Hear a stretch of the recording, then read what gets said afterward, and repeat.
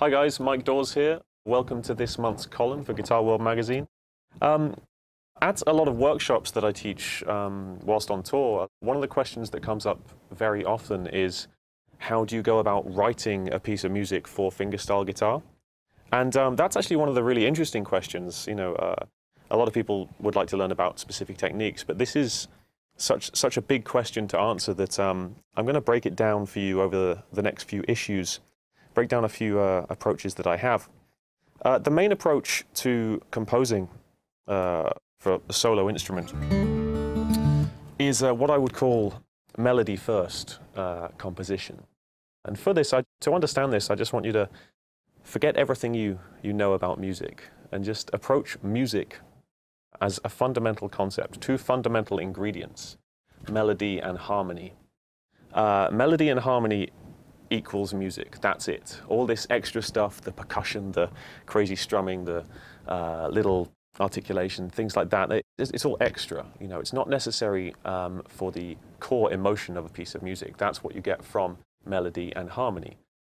For example, melody is the top line, okay? Something like this, something very, very straightforward.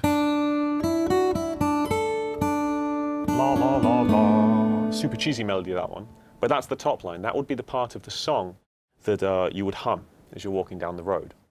The harmony is the second part. The harmony is the bass line, or the chords in the background that, when combined with the melody, create a feel. It triggers an emotion. That's what creates the enjoyment of listening to a piece of music. The harmony and the melody combined. Okay, none of the.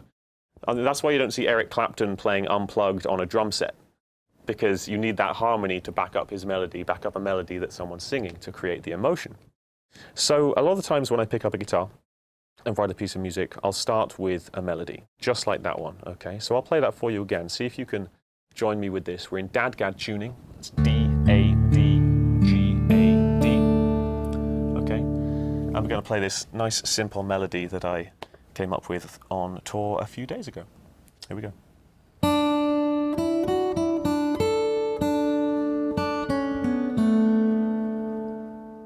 Nice and simple. So we've got our melody, we've got our top line, but that doesn't create enough of an emotional response. We need the harmony. So let's try that. I'm going to add 3 simple bass notes to this, and then we're going to start to form the basis of our song, okay? Here we go, starting on this B.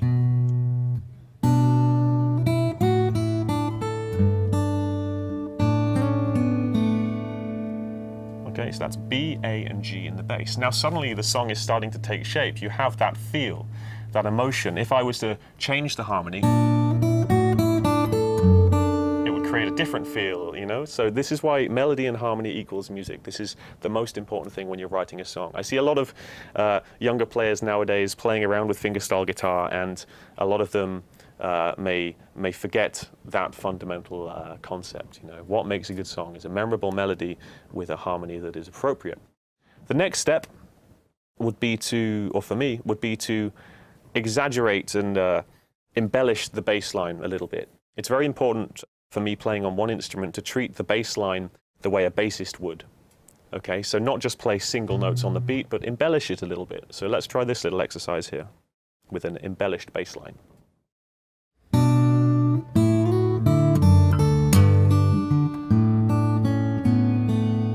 Suddenly it's a little bit more funky. We have that bassist feeling, I guess, the bassist feeling. But we're still not done. Now we need to fill in our middle. We've got our bass strings and our top strings, but we need to fill in the middle strings. We need to become the guitar player. And I'm going to throw in some harmony on the top line as well. So when I'm writing a song, this is normally the third step after I've got an appropriate melody and bassist-esque harmony.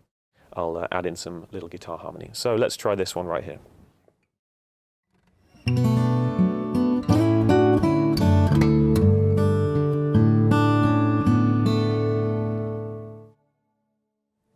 Okay, and now we have that's pretty much a fingerstyle guitar song. You know, or a piece of music, a section. But for those of you that know my stuff, know I like to add in little percussive ingredients in this hand. So I'm going to add in now, as the final step in this compositional process, some bass drums and snare drums using the heel of my hand just here. And we're going to get the little click, the little backbeat with the thumb. just hitting that bottom string into the fret wire there, okay? And that's the final step, so let's give that a go. Now with some percussion.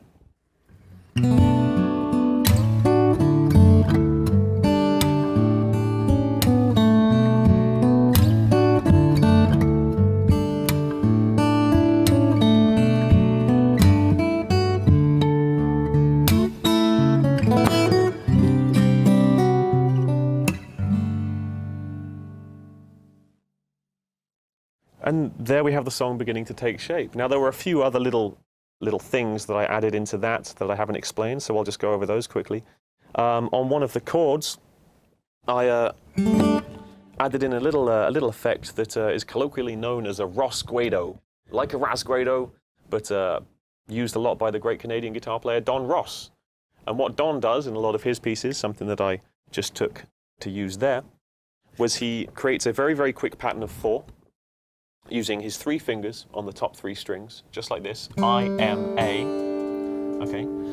I, M, A, and the final strike is M, the middle finger, strumming those 3 strings together. But what I did there is I ran that finger into the bottom of the sound hole to create another little percussive effect. Okay, just like that, 1, 2, 3, 4. Another little effect that you might have seen there, another little bit of articulation, a tapped note. Little tap note and a slide. Okay, tap, slide, and pull off. And then we're just ending with that nice chord there. Okay, and that's just one of the processes that I'll go through to write a piece of music. I thought I'd share that with you because it does come up in workshops quite a lot, but there is a lot to talk about. So good luck with learning that song, and do try and take that approach and apply it to your own music. Good luck.